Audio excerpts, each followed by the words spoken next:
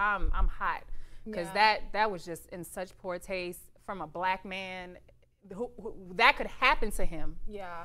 And then he's going to want somebody to be like, oh, well, somebody help me, and they could really look at him and be like, nah, we should just shoot you.